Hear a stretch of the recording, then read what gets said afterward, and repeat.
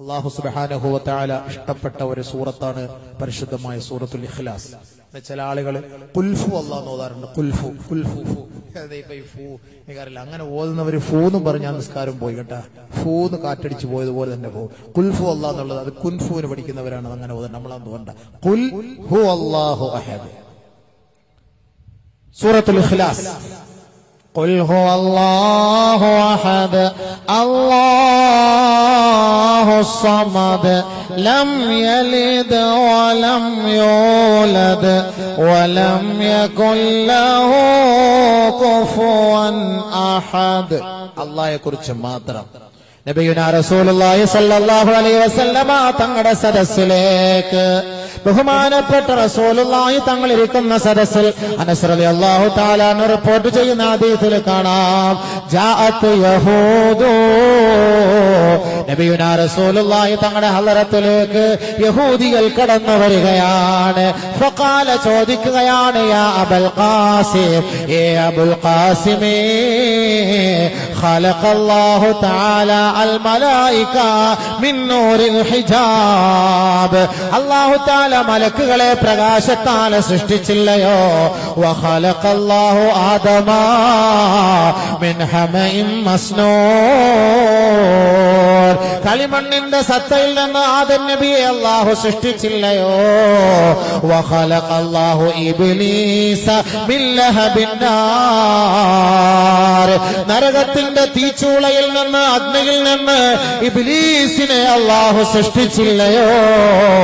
ഖലഖല്ലാഹു സമാ വഖലഖല്ലാഹുൽ അർള മിൻ സബദിൽ മാ. അല്ലാഹു സുബ്ഹാനഹു വ തആല ഖലഖല്ലാഹു സമാ മിൻ ദുഖാൻ. ധൂമപടലങ്ങളിൽ നിന്ന് ആകാശത്തെ അല്ലാഹു സൃഷ്ടിച്ചില്ലയോ? വഖലഖല്ലാഹുൽ അർള മിൻ സബദിൽ മാ. വെള്ളത്തിന്റെ ജലത്തിന്റെ നുരയിൽ നിന്ന് ഭൂമിയെ സൃഷ്ടിച്ചില്ലയോ? അഖ്ബിർനാ അൻ റബ്ബിക യാ അബുൽ ഖാസിം. ഏ അബുൽ ഖാസിമേ, നിന്റെ റബ്ബിനെ കുറിച്ച് ഞങ്ങൾക്കൊന്ന് അറിയിച്ചു തരുമോ? ആരാണ് നിന്റെ റബ്ബ്? ആരാണ് നിന്റെ റബ്ബ്? ആ റബ്ബിനെ എതിൽ നിന്നാണ് സൃഷ്ടിച്ചതെന്ന് അഖ്ബിർനാ, ഞങ്ങൾക്കൊന്ന് അറിയിച്ചു തരുമോ എന്ന് ജൂതന്മാര് അല്ലാഹുവിന്റെ റസൂലിനോട് ചോദിക്കുകയാണ്. ഫലം യുജിബുഹു നബിയു സല്ലല്ലാഹു അലൈഹി വസല്ലം. അല്ലാഹുവിന്റെ റസൂൽ മറുപടി ഒന്നും പറഞ്ഞില്ല. പറയാൻ അറിയില്ലല്ലോ, അള്ളാന്റെ തീരുമാനമില്ല, അങ്ങനെ പറയാ. എന്താണ് മറുപടി പറയാ? ജൂതന്മാർ വന്ന് ചോദിച്ചാണ്, ഇങ്ങനെയൊക്കെയാണ് സൃഷ്ടിപ്പ് ഉണ്ടായത്, പക്ഷെ നിന്റെ റബ്ബ് എന്താണ്? നിന്റെ റബ്ബിനെ എങ്ങനെയാണ് സൃഷ്ടിച്ചത്? മലക്ക് ജിബ്രീൽ അലൈഹിസ്സലാം ഇറങ്ങി വന്നുകൊണ്ട് ഓതിക്കൊടുക്കുകയാണ്. നബിയേ പറയൂ, നബിയേ ഓതോ നബിയേ. ഖുൽ ഹുവല്ലാഹു അഹദ് അല്ലാഹു സമദ് ലം യലിദ് വലം യൂലദ് വലം യകുൽ ലഹു കുഫുവൻ അഹദ്. അല്ലാഹു ഈ ആയത്തിലൂടെ അല്ലാഹുവിനെ മാത്രമാണ് പരിചയപ്പെടുത്തുക.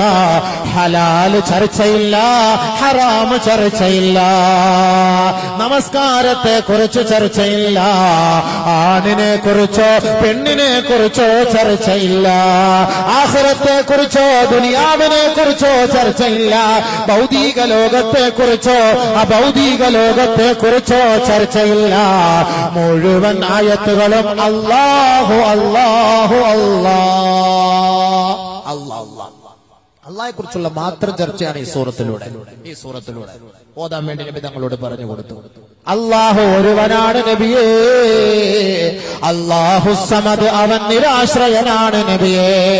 ലം യലിദ്, പ്രസവിച്ചിട്ടില്ല നബിയേ. വലം യൂലദ്, പ്രസവിക്കപ്പെട്ടിട്ടുമില്ല നബിയേ. വലം യകുൽ ലഹു കുഫുവൻ അഹദ്, അവന് സമന്മാരും ഇല്ല നബിയേ. ഈ ഒരൊറ്റ ആയത്തിലൂടെ ആൾ ദൈവങ്ങൾക്ക് സ്ഥാനമില്ല, സ്ഥാനമില്ല, സ്ഥാനമില്ല. ആൾ ദൈവത്തിന്റെ കാലിന്റെ ചുവട്ടിൽ പോയി കിടക്കുന്നവരെ, അവരുടെ പാദം കഴുകി വെള്ളം കുടിക്കുന്നവരെ, ആൾ ദൈവങ്ങൾക്ക് ഇസ്ലാമിൽ സ്ഥാനമേ ഇല്ല. കാരണം എന്താണ്? ദൈവമെന്ന് പറഞ്ഞാൽ ആ ദൈവത്തിന്റെ സവിശേഷതയാണ് ഒന്ന് അഹദ്, അവൻ ഏകനായിരിക്കണം. ശരി, നിങ്ങൾ ഏകനാണെന്ന് കരുതിക്കോ, അല്ലെങ്കിൽ ഏകയാണെന്ന് കരുതിക്കോ. രണ്ടാമത്തെ ക്വാളിറ്റി അല്ലാഹു സമദ്, അവൻ നിരാശ്രയനാണ്. ദൈവമെന്ന് പറഞ്ഞാൽ നിരാശ്രയനായിരിക്കണം, ആരെയും ആശ്രയിക്കാൻ പാടില്ല, എല്ലാരും അവനിലേക്കാണ് ആശ്രയിക്കേണ്ടത്. ഇത് ഈ ആൾ ദൈവങ്ങളെ കൊണ്ട് കഴിയുമോ? പട്ടിണി കിടന്ന് ദൈവം ഉണ്ടാക്കാൻ കഴിയുമോ? വെള്ളം കുടിക്കാതെ ദൈവമായി നടിക്കാൻ കഴിയുമോ? പ്രാഥമിക ആവശ്യങ്ങൾ നടത്താതെ ദൈവമായി കഴിയാൻ ചമയാൻ കഴിയുമോ? ഇല്ല, ഇല്ല. ഇനി ഓക്കെ, അതിനും നിങ്ങൾ സന്നദ്ധരാണെങ്കിൽ ലം യലിദ്, പ്രസവിച്ചിട്ടേ ഇല്ല.